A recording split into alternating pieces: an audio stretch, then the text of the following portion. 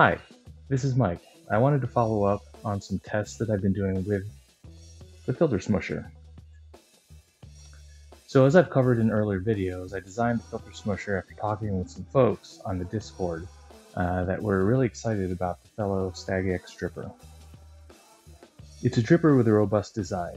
It's really solidly built, and it has stainless steel dual walls which really promote heat retention even in stock, and it will produce some really solid cups.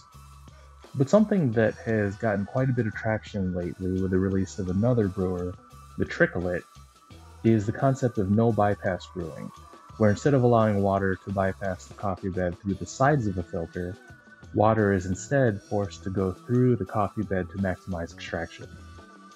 Last year, Gagné wrote an article on how to approach no bypass brewing on the Stagg X, and I've linked to the article in the description below.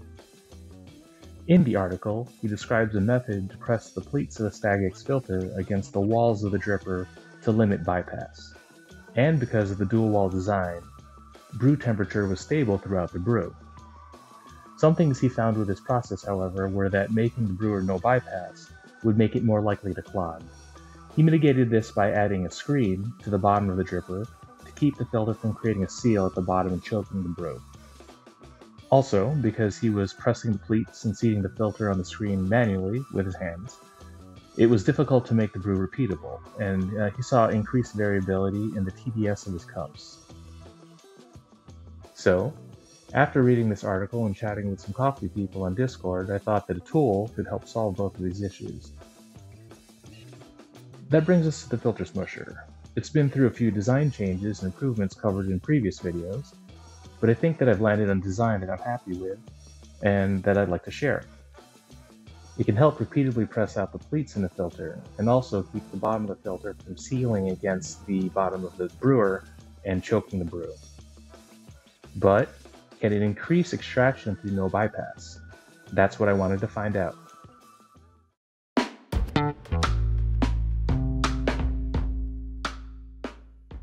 To test this, I set up two brews, one with unpressed stock Stagg X filters and the other brew with pressed filters to make them more no bypass.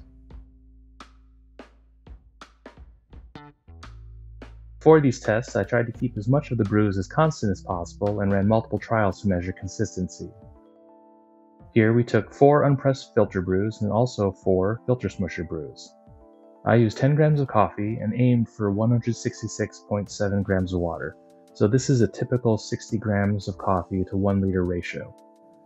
For the brew, I started with a 45-second bloom, and then subsequently broke out the remaining water into 4 pours.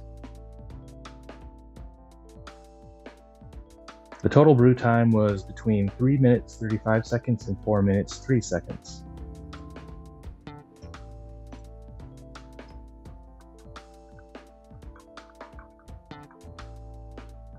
I weighed the final brew, and then I also used a refractometer to measure the TDS and calculate the extraction yield.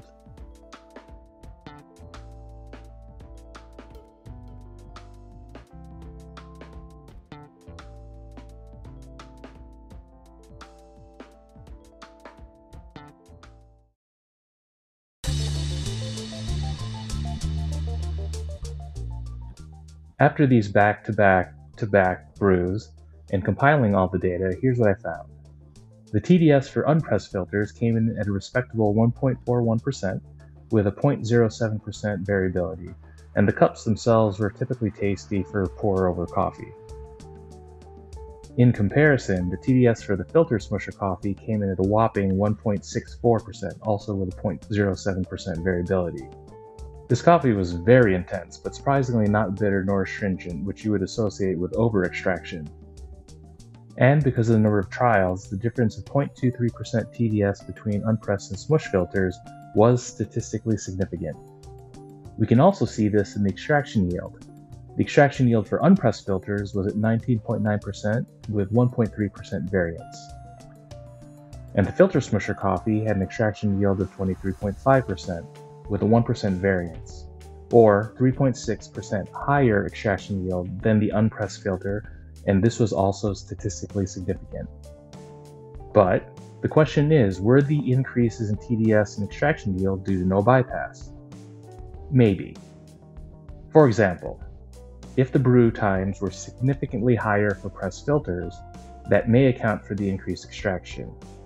However, looking at the brew times, the average brew time for the unpressed filters was 3 minutes 46 seconds, and for pressed filters 4 minutes 1 second. This was only a difference of 15 seconds, and the difference was not statistically significant. Also, over-extracted coffee is usually harsh and bitter, and the Filter Smoosher coffees with their slightly longer times were neither. But to prove definitively that this is in fact no bypass would take tools that I just don't have. So let's call this limited bypass.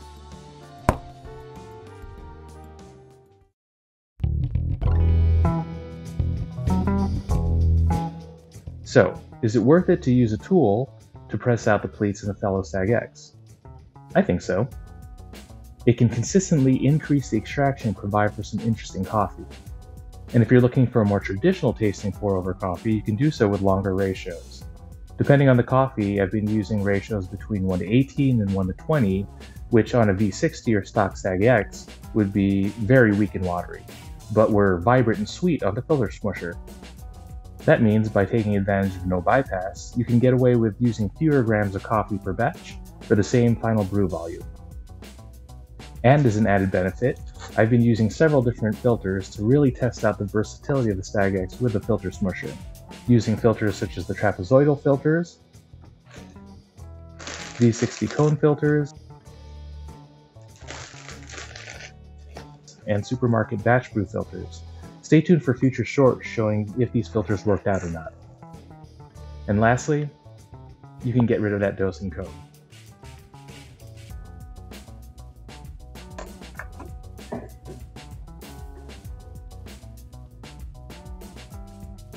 So with that, I'll sign off. If you'd like to download the file for the Filter Smoosher and try some no bypass, I mean limited bypass, brews for yourself, click on the link in the description below for the 3D printable file on Thingiverse. And with that, I'd like to thank you for watching, and I'll see you next time. I need to start getting rid of all this strong coffee, probably over ice.